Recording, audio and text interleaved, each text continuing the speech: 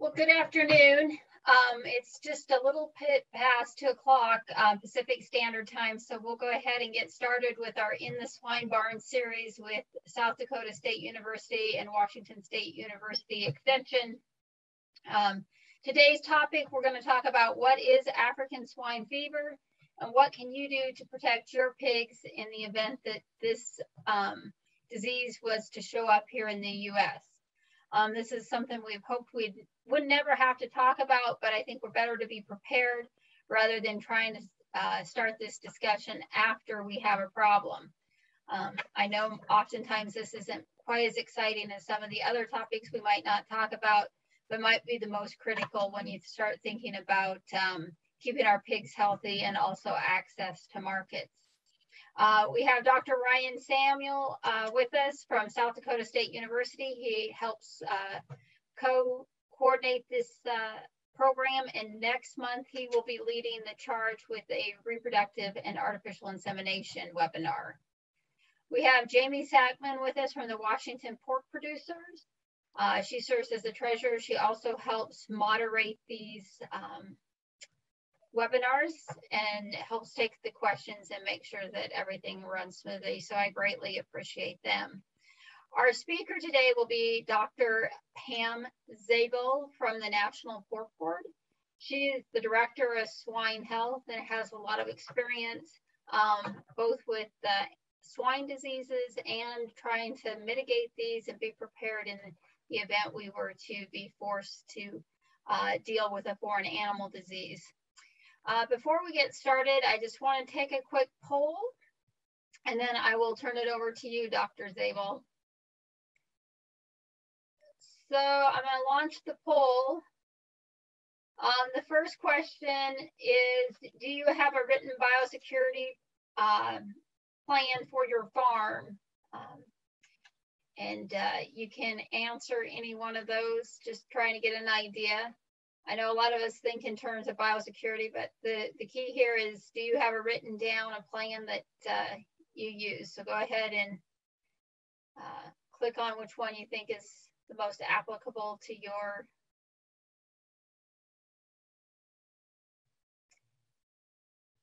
The second question is, do you have a written daily log of your herd health? So do you keep a log of not only just kind of your general herd health, but treatment plans? And do you keep that documented? And then the third question is, how are you involved with the production of pigs? Is it through a commercial pig production operation, doing direct sales and niche marketing, show pig production, or a youth producer, involved through education and extension, either as an extension faculty person or through our FFA or state outreach programs, or regulation and of state and federal requirements. So it looks like we have some individuals that have got some written biosecurity plans. Some people are wanting to look at how they can get them wrote down. And the same would go to say about our herd health plans. Some have it on their list to do, and others are starting to document what they're doing. And we have a nice representation of producers who are doing direct marketing, some show pigs, education, and regulation, Dr. Zaabel. So we kind of have a nice, well-rounded group. So with that, if you have any questions, go ahead and please feel free to type them in the question and answer, and Jamie will make sure that those get asked. If you have any issues with your platform, go ahead and put those in the chat and I will deal with them. So with that, I'm going to turn it over to you, Dr. Zaabel, and you can go ahead and lead us through this discussion.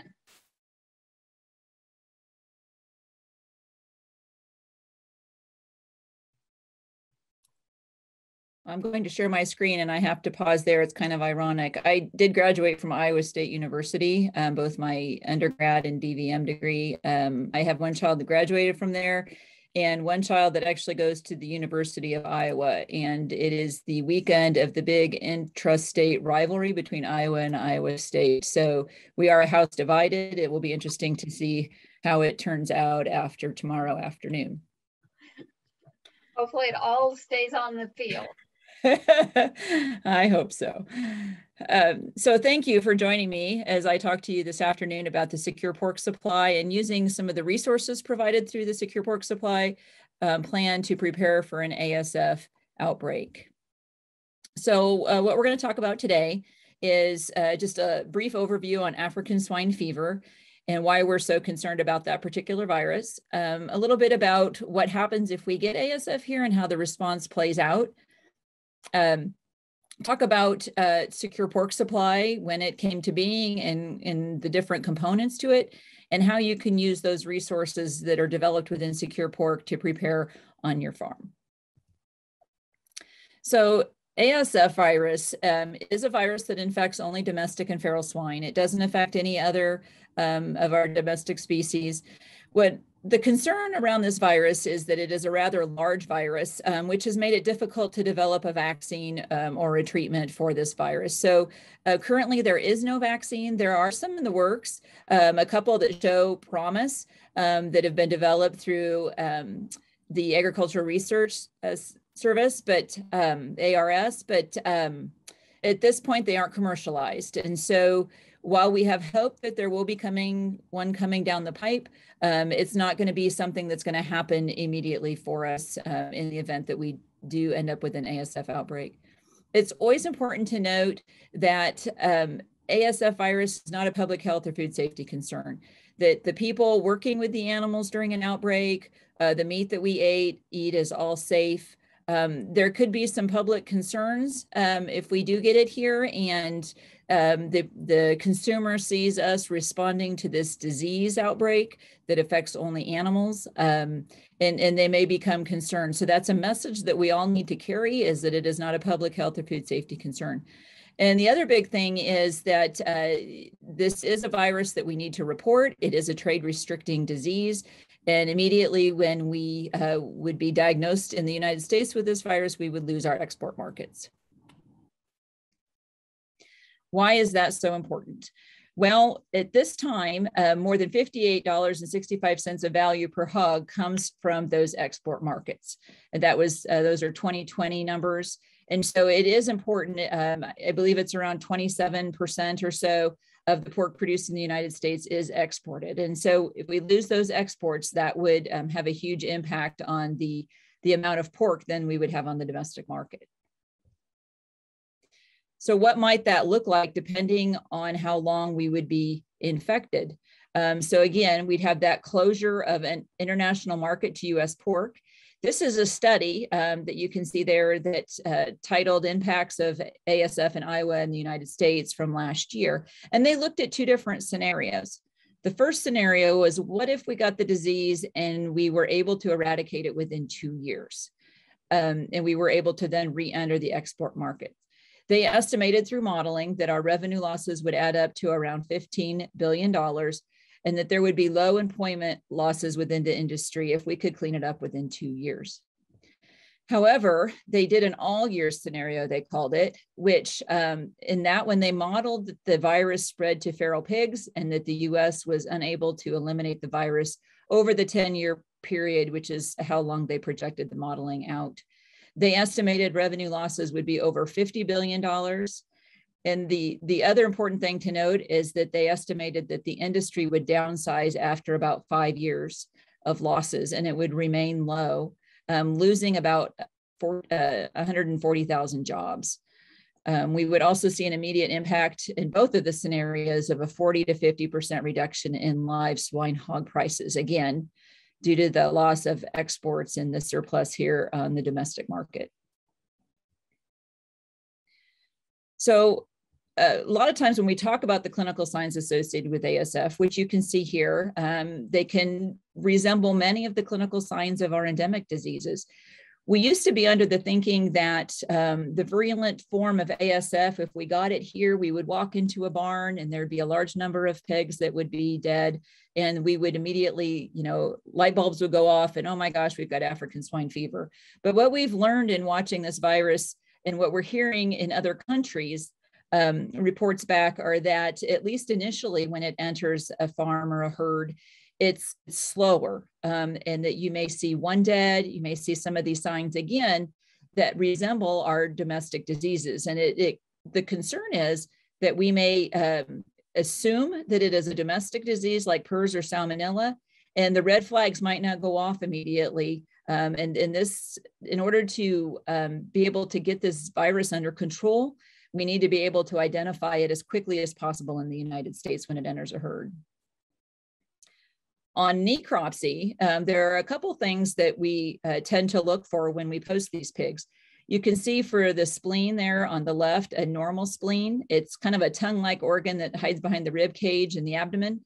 It's usually more of a pinkish color, crisp lines on the side, but in an ASF infected animal, the spleen is usually quite large, dark purple, and breaks apart really easily.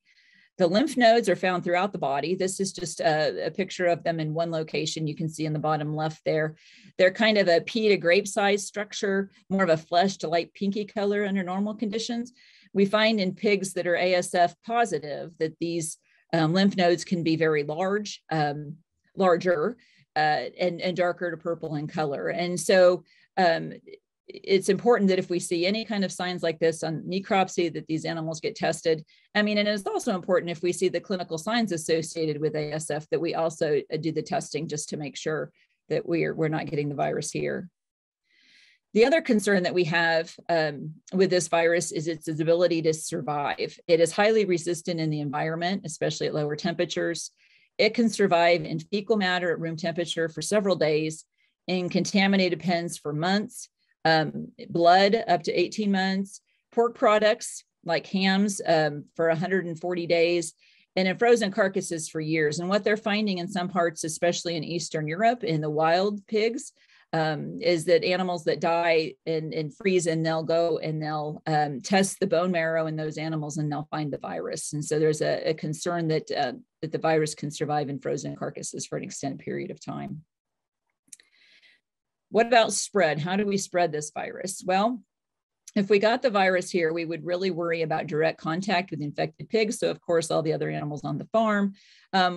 It's usually any form of excretion, secretion, blood, or tissue is infectious. So the saliva, the eye discharge, the nasal discharge, the eye secretions.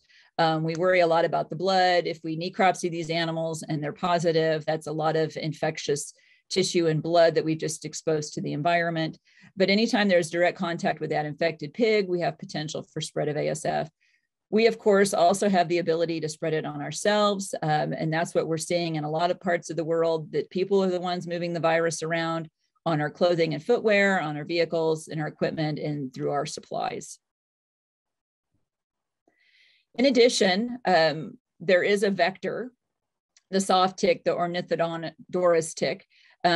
This plays a big role in tick-to-pig transmission in Africa. We do have soft ticks here in the United States. It's uncertain if they'll really play a role in transmission, because what we found is that the warthogs in Africa live in burrows. And so they get a tick population in these burrows. And if the warthogs leave and other warthogs come back into those burrows, those ticks are still infected and will infect those new animals into the burrows. And that's not exactly how our feral pigs in the United States behave. And so we're not sure what the role of these soft ticks might be in the United States.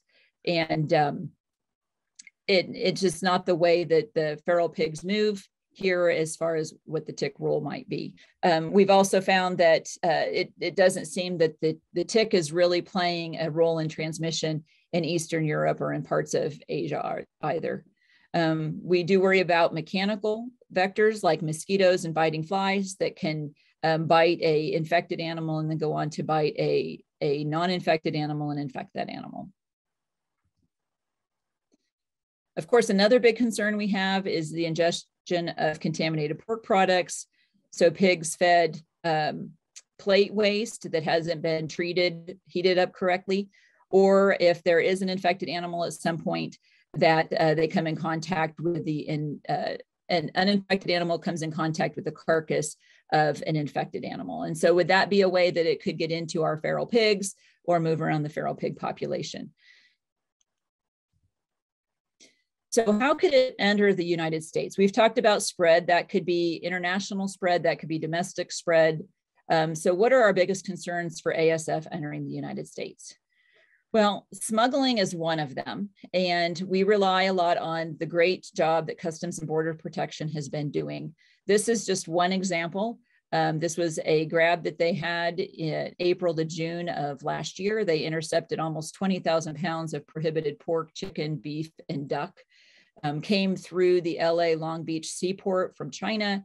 And you can see the whole list of things that it was commingled. So clearly it was hidden with the intent of smuggling it in. And that's the quote there that the individual with Customs and Border Protection. So, you can look at pictures of any one day of products that are brought in on travelers that they bring with them, or products that are smuggled in different ways through that we rely on our Customs and Border Protection to pick up on those cases. Again, as I said, we worry about people that travel internationally and coming into the United States. And in addition to their footwear and their clothing, but also the items they bring with them. So there was a study, this was in 2019, where they looked at the risk of ASF entering the US through the smuggling of products and air passenger luggage.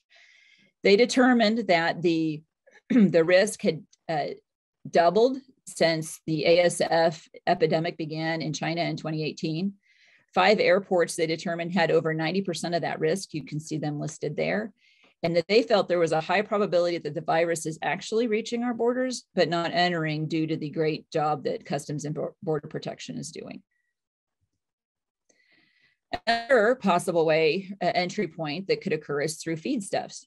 One thing that we have to understand is that in some countries, they have a different way that they dry grain. And the way that they dry grain and lay it out on the road or on dirt surfaces and so on is that it could expose the grain to people, animals, and vehicles. And so that's, of course, an opportunity for disease spread. So if we are importing grains from ASF positive countries, of which the countries are drying their grains in this manner, it, of course, could be a risk of bringing the virus along with the grain. And so Pork Board has spent a lot of resources looking at what holding time, additives to mitigate risk, and what other options we have to limit the possibility of bringing the virus in through feedstuff importation. So where is it in the world? It's never been reported in the United States, Canada, Mexico, Australia, or New Zealand. For a long time, it just remained in Africa, and it has been on the island of Sardinia. There have been other countries that have been positive and that have went and cleaned it up over the years. But when we really started worrying and watching the movement started in 2007, and it started in the Republic of Georgia and spread on up through the country of Azerbaijan and on up through slow trek up through Eastern Europe. You can see here on the map just some of the different outbreaks that they've seen or cases that they've diagnosed. But then it really became concerning in 2018 when China, of course, broke. It's been 3 years now. And then following, of course, the China outbreak, several countries in Asia also had outbreaks, as well as, our most recent discussion is the cases diagnosed in the Dominican Republic, the end of July, first time in over 40 years that the virus has been in the Western Hemisphere. So what happens if ASF is diagnosed in the United States? So on day one that the announcement is made, the OIE, World Organization for Animal Health, is notified, and our member countries and all of our exports of swine and uncooked products will be stopped. Animal health officials will start setting up control areas, and they'll start working to manage the movements. As we've discussed, the prices of pork and pork products will drop. And again, that consumer confidence is at risk that we mentioned. They're going to watch us responding to a livestock disease, and we have to make sure our message is clear that it doesn't affect human health at all. So in that response, there's a lot of states that are talking about, and at the national level, a national standstill order. And what would happen during that period is no new live animals or semen movements would be initiated.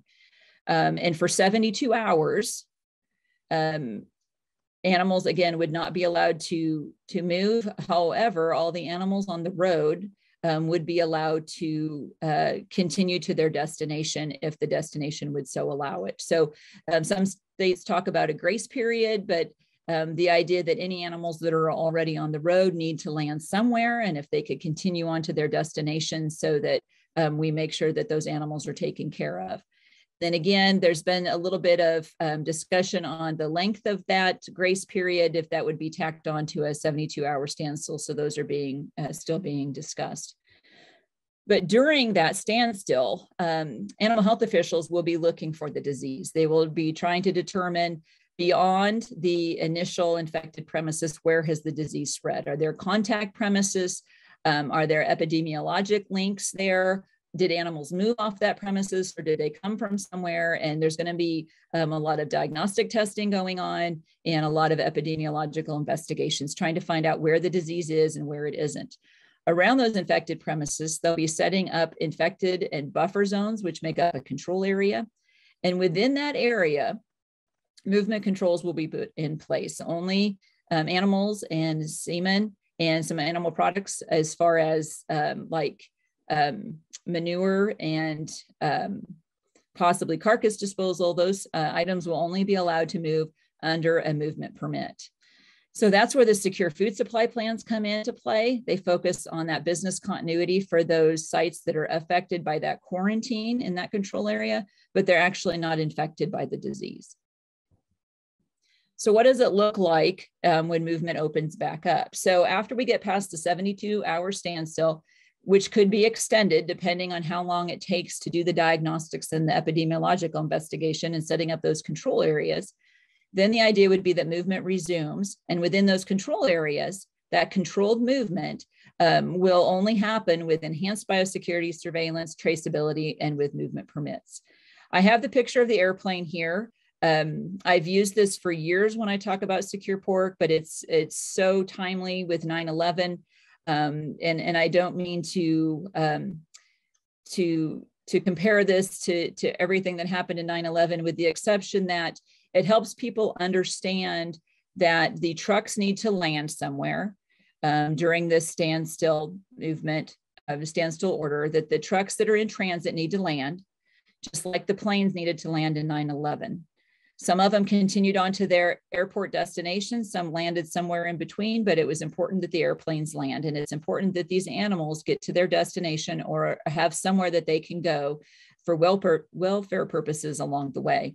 And then after, again, that standstill order, as the planes were grounded for several days while additional security measures were put into place, during that standstill order, it's important that we enhance our biosecurity if we haven't already done so, that we start implementing our surveillance approaches, start doing our trace back and trace forwards off our sites. And again, those animals are only going to be allowed to move under a movement permit if they're in that control area. So enter secure pork supply plan. We're going to talk again a little bit about how it fits into that response. And again, I'm going to break out the components of secure pork a little bit more for you. So the secure pork supply plan was developed, started many years ago, second to the egg producers. And what happened is the egg producers found that when there were discussions on high path AI and what those response plans would look like, that they were going to get caught up in a control area and not be able to sell their eggs even though they weren't infected. And so they went to USDA and said, hey, what would it take to convince you these sites that are negative are negatives so that you'll let us move eggs? And so they were the first of the secure food supply plans. And then secure pork, the pork producers realized what was happening in the egg industry. And then milk came along also prior to pork. And the pork producers said, hey, we're going to get caught up in these control areas too. What would it take to convince you that our animals are negative?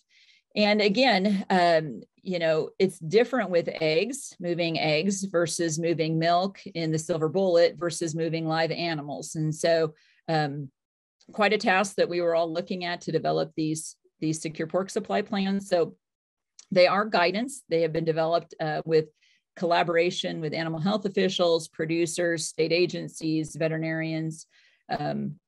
It's a voluntary program. Again, it was funded through USDA, started the funding. Pork Checkoff has contributed some funds along the way, and we'll go through what some of those resources look like.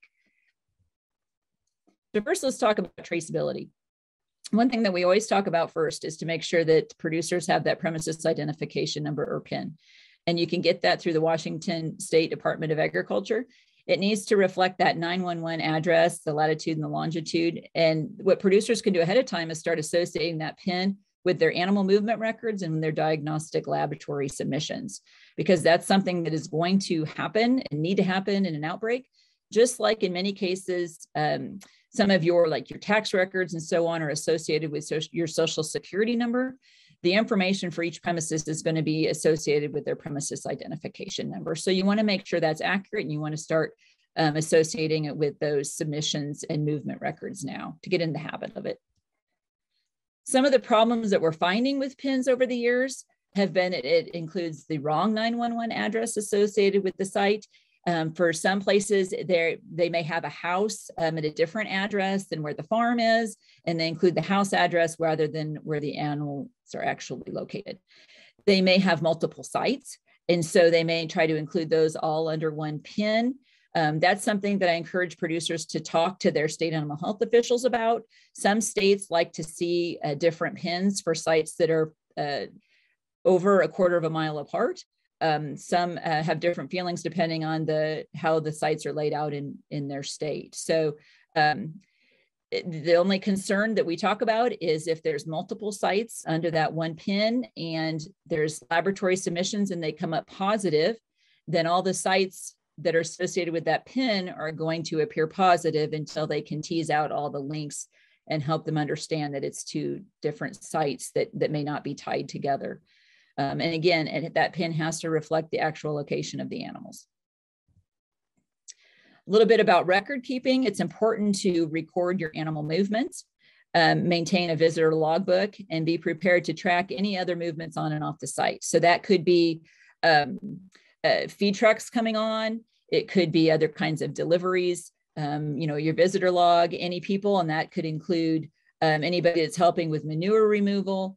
It could be anybody coming as far as maintenance to help fix anything on the site, that sort of thing. So it's good to track that because sometimes they go from one site to another, and that could be part of an epidemiological link that you may have with another site.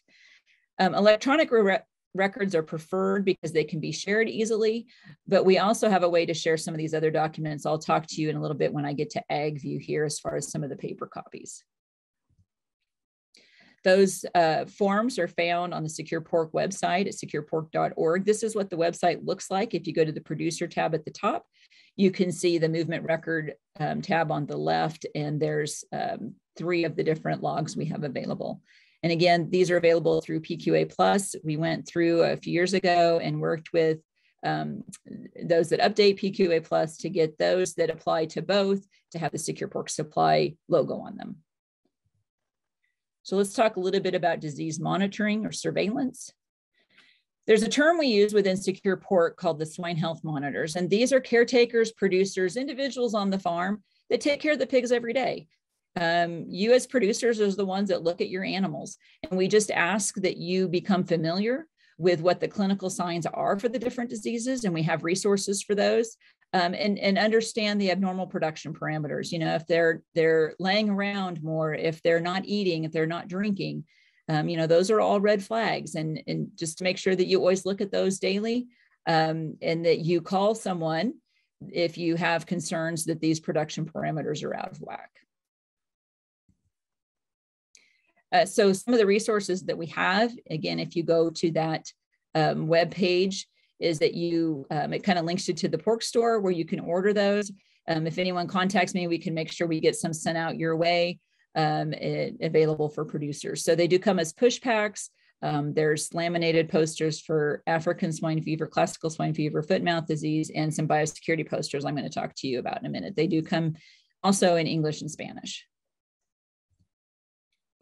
In order to acquire a movement permit, samples will also need to be taken from the animals on your farms, and those, of course, will need to test negative for that movement permit to be issued. You will find we have some resources there on the Secure Pork website. We are working with a farm bill grant to develop some of the resources to help train some of the people on the farm to be able to collect some of their own diagnostic samples. So this is just an example of what one of the bleeding videos and handouts look like. So now a little bit deeper into biosecurity. Biosecurity is so important. The UK farmers with good biosecurity years ago during the FMD outbreak were 5 times less likely to become infected if they had good biosecurity practices in play. So biosecurity is one way that you can help protect the animals on your farm. I'm going to cover just some high-level biosecurity things within Secure Pork. You go to the website, you're going to find a lot of resources. Don't get overwhelmed. They're not all needed to develop your plans. A lot of them are just extra resources that are there to help you maybe clarify some things, provide other guidance. If you're having trouble figuring out how to implement something, just additional resources, but they're not all something that you have to look at or fill out in order to have a good biosecurity plan on your site. So we're going to talk a little bit about the biosecurity manager, a written site-specific biosecurity plan, and how to protect the pigs. A couple new concepts you may never have heard about, a perimeter buffer area, and another one called the line of separation. So the biosecurity manager is someone that understands infectious diseases, production animal agriculture, is familiar with the facility.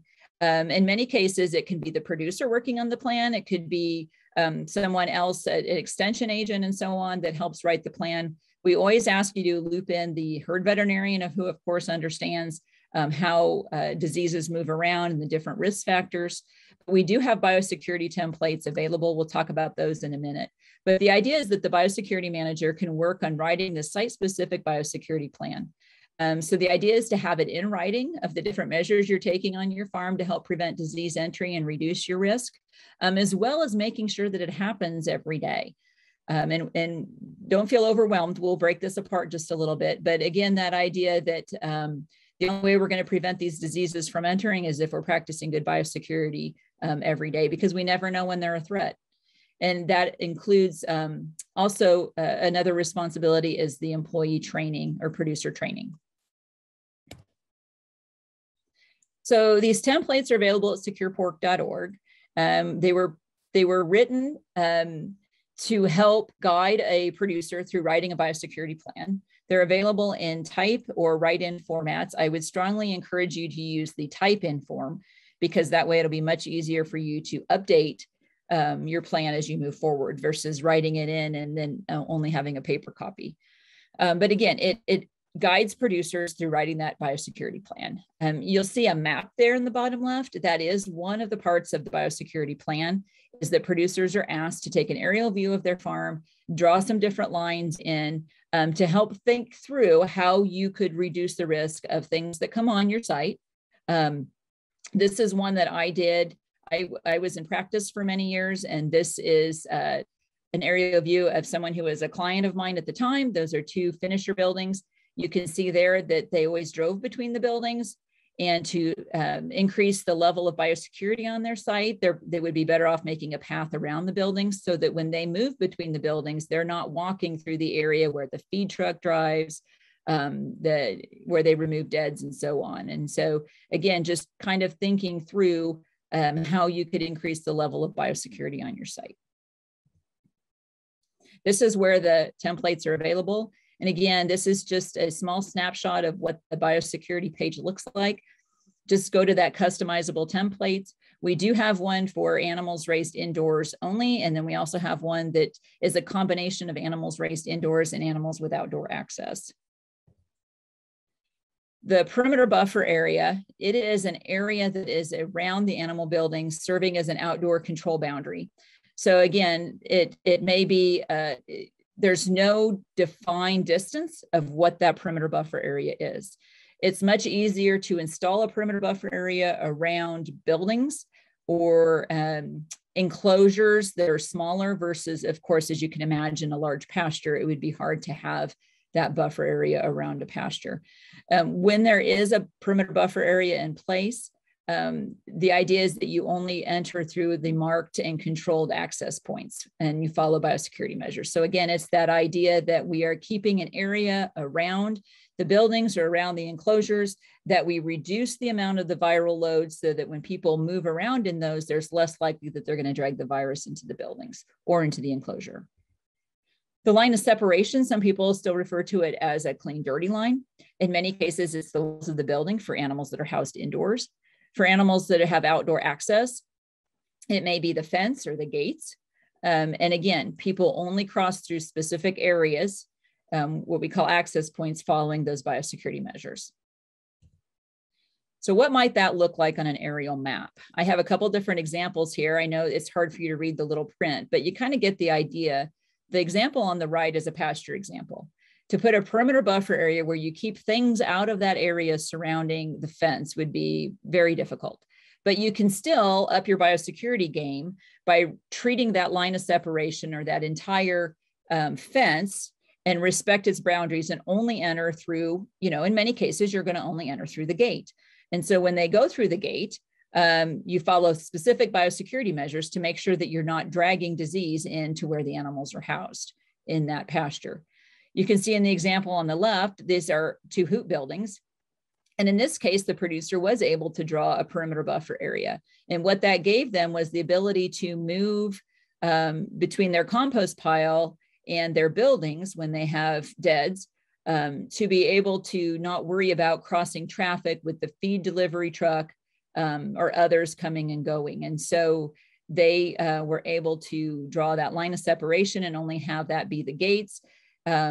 They were going to feed and water the animals over the gates so that people don't climb the fence anywhere other than specific locations. So there are ways with animals with outdoor access to increase your biosecurity, as long as you make a conscious effort to restrict people from crossing in areas they shouldn't, and that they follow their biosecurity measures when they do enter the animal areas. Where does AgView fit into the big picture? Well, AgView is a dashboard, and it is a tool that has been built through pork checkoff dollars, and producers can create an AgView account. Producers of any size can create their AgView account, and they can start uploading their information. And so the information can be anything from your biosecurity plan when you have one written, to your movement data, and all of that information is only seen by you. And the only way that it is shared is through your permission. And so in the event that we do get a disease, one of these trade restricting diseases here in the United States, and you are asked to share your information, you have to grant permission for them to see your information before it is ever shared. You have the control over who sees your information. And so the idea behind getting the information uploaded now helps saves time in the event of an outbreak in case you're ever asked to share it. So I would encourage everyone to get an AgView account at this time. What it can do is let the animal health officials, once you give permission, they can see your data. So they can see your biosecurity plan if that's what they chose to look at. They can see your animal movements.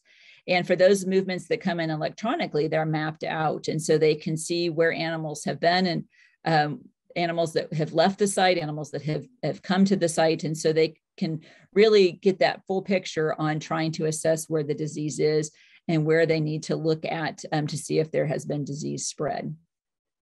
So again, it's another tool in the response effort. It's a dashboard for the animal health officials to use to look at the incident situation. So I'm going to go quickly over some inputs and outputs for your consideration. I've done a lot of workshops with producers where they bring their aerial map and they sit down with a biosecurity plan, and we talk through that. During the workshop, usually it takes more time for you to build a biosecurity plan. I don't want to mislead you that we could sit down and develop them in a short workshop time, because a lot of it requires just a thought process for how you can approach these things on your site. And so I always challenge the producers and challenge you all to, as we go through this, to think of these inputs and outputs on your farms and how you could either reduce the frequency that risk presents, or what biosecurity measures can you put around that input or that output. So the first one we're going to talk about is animal and semen movement. Of course, animals are going to move on and off the site. And so how can we reduce the risk of the animals moving on and off the site? Are there things we can do as far as equipment wise, personnel wise. And when it comes to semen movement, that we can get that semen on the site without worrying about bringing a virus with it. What about feed deliveries and storage?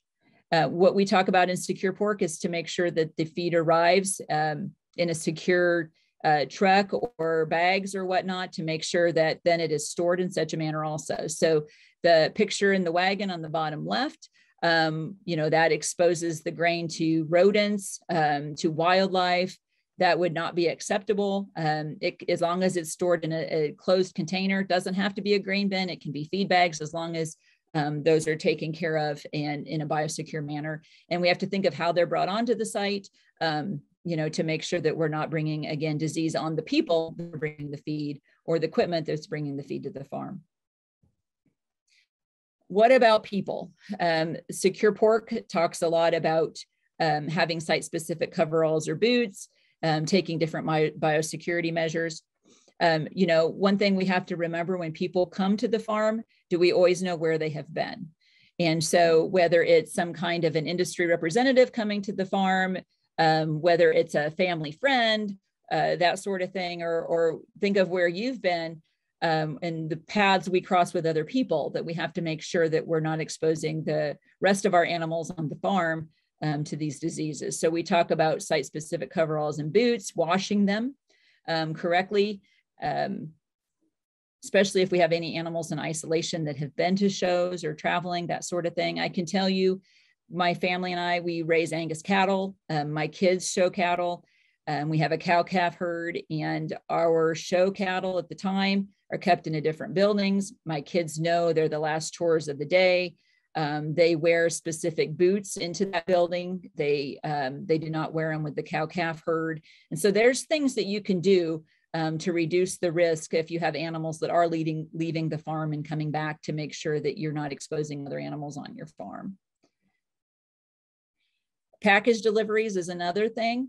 Do you have them delivered to a location where we don't worry about the delivery truck driving through the farm to get to the house or to get to another barn? Because we know that delivery trucks have to go from location to location. And then once we get them, are we careful with how we dump them out into our buildings or transition those into our animal areas? Equipment, of course, is a big one, especially if we share equipment with another site. I know we do that around here some, and we have to make sure that we clean it when it comes back.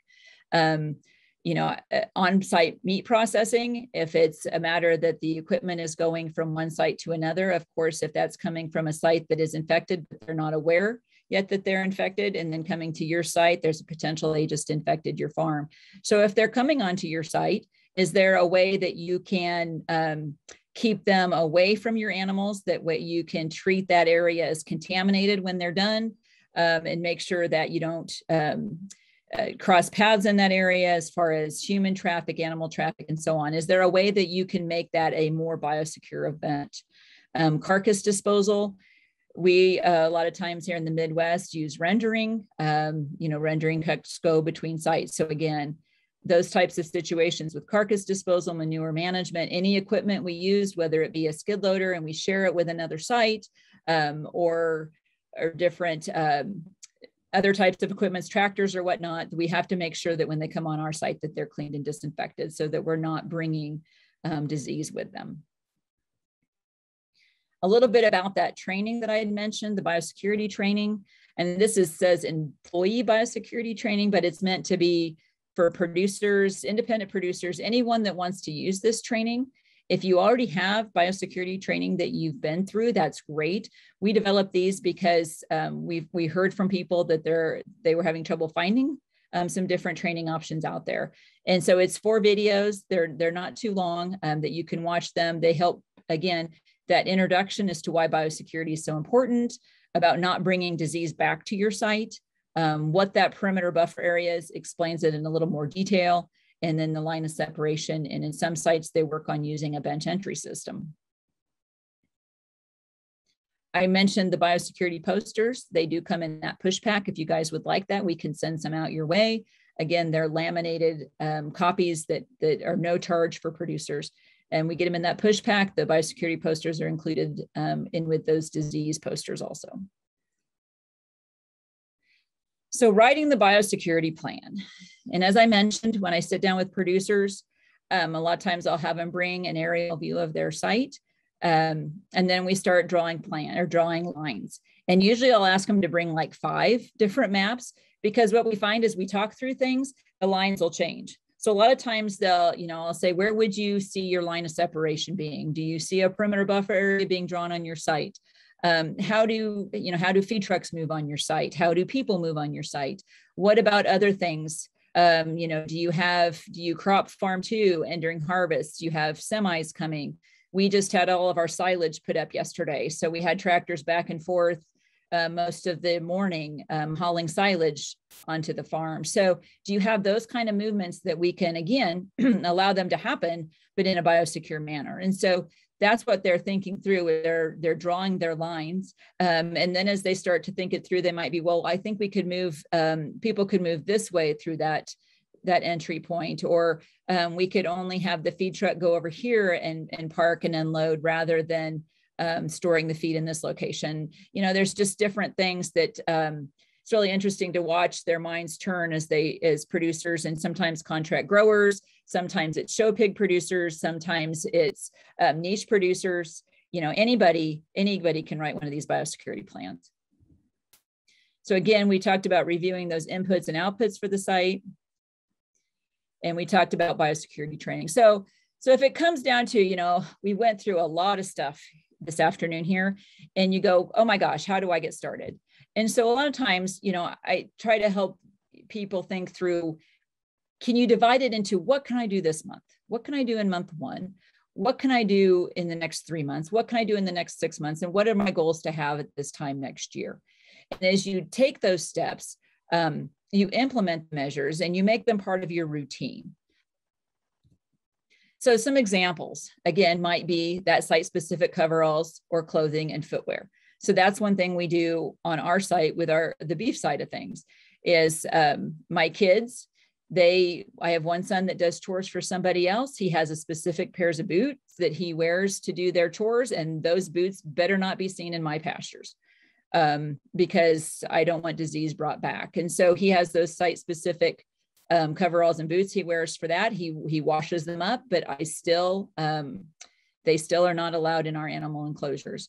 We have specific ones we wear here. They have shoes that they show in that they don't wear anywhere else. And so, there's ways to think it through like that.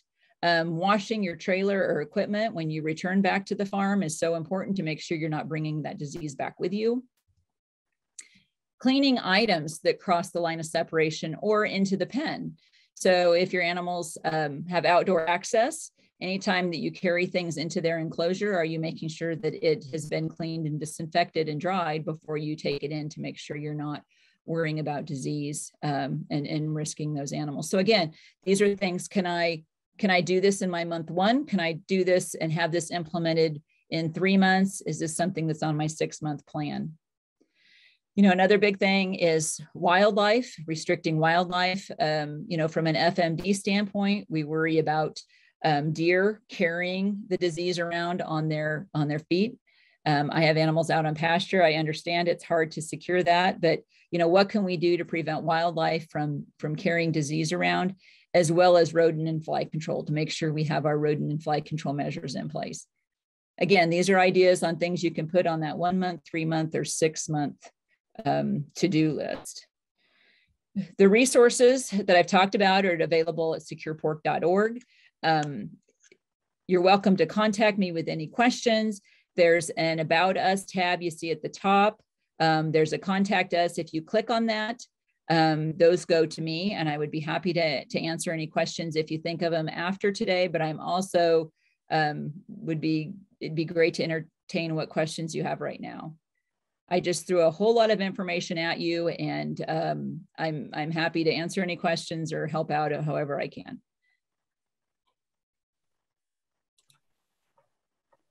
Do we have any questions out there? I have a question for you, Dr. Zaabel. I think some people will be asking, like, what type of disinfectant should they be utilizing on their farm when we start talking about some of these more aggressive diseases? Well, specific ones that you would push people towards? Yeah, and I can share with you, Sarah, for your distribution, there's an ASF approved disinfectant page through USDA. I can share that with you. You know, a lot of it is so much of that getting the items clean first, right? Making sure we get all the fecal matter off, and then using our appropriate disinfectants and then letting them dry. And the whole, that's all part of the entire process of the clean, disinfect, and then dry. So I can share that with you for your distribution. Okay, thank you. Another question I have that I hadn't heard about, like the frozen carcasses and the depopulation and rendering. And in Washington, burial is an approved way to go ahead and get rid of mortalities. And even in some of our large areas where we have great distance, you don't even have to do a full burial. So that seems like that could be problematic when we start talking about a disease like ASF. And unfortunately, we don't have many rendering companies anymore that will go farm to farm. They'll only pick up at very large, like feedlots. So how should we as a state start to think about managing? I mean, we just had this summer where we had some significant losses of livestock. How do we deal with a disease that won't go away for a long time, of knowing where to put that? Sure, and there's some concerns too with the deep burial. Is the virus actually going to, are we going to inactivate the virus? And so there is a lot of research still being done. One thing that different groups have been looking into is composting or above ground burial. And what does that look like as far as the right balance of compost materials or carbon sources along with the carcass to make sure that it gets to the right temperature. And so I know that there's a lot of companies, a lot of states that are looking at that. They're looking at ways to best, in some situations, they're talking ways to process the carcass first to speed up the composting process. So correct, grinding. So they're talking about grinding the carcasses prior to composting. They find that they heat up much faster that way, and you have to use a lot less carbon sources because, of course, if everybody needs carbon sources at the same time, is there going to be enough of that too? I know right now the Pork Board is also funding, looking at new ideas for disposal. So that's it's an effort to look beyond what we have always used as our traditional methods and looking for something unique. And so that's going to take a little time to do that, but they're reaching beyond the industry, trying to get some other ideas that we haven't thought of yet too. So you're correct. It's right now, a lot of the states are really trying the grinding and the composting and seeing what that looks like. We're also funding some research in Vietnam to see too if there's answers there. Jamie or Ryan, do you have any questions? There hasn't been any questions that came in through the chat or the Q&A. I guess a lot of this is knowing that our state, we have a lot of producers with just really small numbers. Maybe just a quick, where do I start when I don't have a barn, but I have, 10 sows. So very bare bones, where do I start to start getting on this path so that I'm aware of what's going on, but at the same time realizing that, everyone involved still has other full-time jobs, and just kind of, where do we start when we're really small? Sure. So I would start by, first of all, biosecurity training, watching those videos. They're all, I'd have to think, maybe 8 minutes long. We're working on redoing them right now, just to help understand some of the inputs and outputs that we really are concerned about. And then the next thing I would start thinking about is, so even if there's not a building, there's an enclosure, a fence, whether you have a portable shed or whatnot. But what crosses into that space? And is everything that's crossing in there clean and disinfected? So, or site specific, right? And so back to that, you know, we're working on implementing secure beef on our farm, and we have pastures, we have fences, you know, and how can I move people through there? How can I, you know, for these individuals, where are they storing their feed?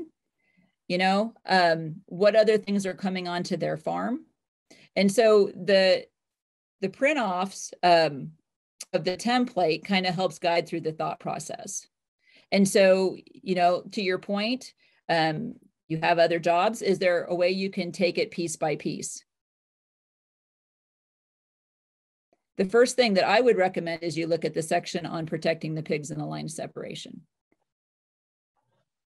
Because ultimately, you know, we could get the ASF virus into the country, but if it doesn't get on a farm and infect the pigs, you know, we still don't have an ASF outbreak.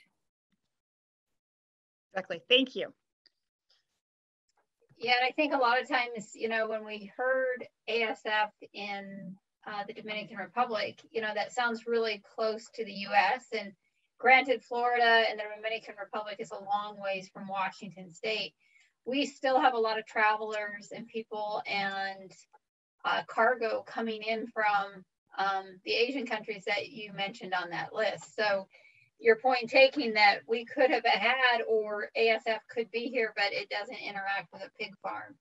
So it, you know, even though we're small and we're way out here in Washington, I think trying to get producers to start thinking about this just in case, because I think a lot of us didn't think the first mad cow would happen in central Washington and Moses Lake, Washington. But I can tell you it did. And then how you have to react and stuff like that. So we also have some of our state officials on here. I'll have to say Washington State Department of Ag has been here the last year, especially the last few months, really wanting to work with the Washington pork producers to have our Washington plan in place, which is based on the National Pork Board, or the National Pork Secure Pork Plan. So Mindy Buswell has been overseeing that, and if people need her access and information contact, we'll do that. And we'll probably do another follow-up with Washington producers. We're hoping to be able to meet face-to-face for our February 1, and we haven't talked about exactly what we're doing, but maybe that discussion where you say we bring pictures, aerials, and start to try to work through some of those might be a good thing over heavy hors d'oeuvres. Jamie Zachman, who's our treasurer. Yeah, right. Cosmic Crisp and Cougar Gold and some bacon. The bacon. Yeah. Yes. Yeah. Well, and I think you've challenged me. I'd like to go back to the template and see if I can pull out specific pieces that I think maybe would be a good place for you to start. It's numbered to help you kind of focus in on where I think progress could really be made. Yeah, that would be great, because I'm thinking, like, even if, you know, we usually meet for a day, and if we could spend 2 hours just like telling some people to bring some things and just make either a simple outline of some of those, you know, watch some of those biosecurity and then write some things, maybe we could leave with something to start our toolbox and start implementation stuff. So, and I also appreciate, also coming from a mixed species operation, appreciate the approach of this is following similar lines with different species, and also understanding that we have ASF isn't the only disease we're watching, and to be aware that all these things play together. And I think same thing, you know, and even as we get here into Washington, even if I have pigs, I might have a neighbor who's only a mile away that's a 40,000 head feedlot. So just being aware of the whole situation versus just your own place. Yeah. Well, with that, we're right up on 3 o'clock, and unless there's any other questions, I will wrap it up. I thank you, Dr. Zaabel. Please, any information that you can help us start taking I kind of feel like this is an elephant. If we can start eating it one piece at a time and start implementing it, hopefully we'll never have to use it. But if we do, we'll at least have something to start running. And like I said, unfortunately or fortunately, I've now been in this job 21 years, and I've got to be involved with a number of state quarantines. And when the quarantine comes, it's very stressful. So anytime we can understand the protocol that's going to start and what we can do, it's easier to work through that than to try to start from ground zero and nothing. So that's kind of why, even though I know this isn't the most favorite topic or some of the most demanded, I'm hoping that we'll at least have a running start so that we will be better to keep any diseases out. But in the event some unfortunate foreign animal disease makes it here, we will at least start to be ready. So with that, I will tell you, you will have a survey that will pop up when you click off of this. Also, we did record this because we did have a number of people that wanted to watch, but were at fairs. So I should see the recording come across my email here in the next 30 minutes to an hour. We'll get that edited down and we'll send those links back out. And we are creating a YouTube page that will have all the webinar series. So you can go back and watch webinar 1, or you can come back and watch this webinar and glean more information as we do. So with that, I know it's 5 o'clock somewhere, like maybe Iowa and South Dakota, and it's probably fair season back there for you too. And it sounds like the big game is coming up. So we're going to let you guys get going. We appreciate you guys from the Midwest reaching out here and helping us navigate this from the swine perspective. And we will be back on here October 8th with reproductive and artificial insemination with Dr. Ryan Sams from South Dakota State University. So with that, thank you guys. Thank you, everybody. Thank you for the opportunity to join you today. Okay, have a good one. Thanks. Bye-bye.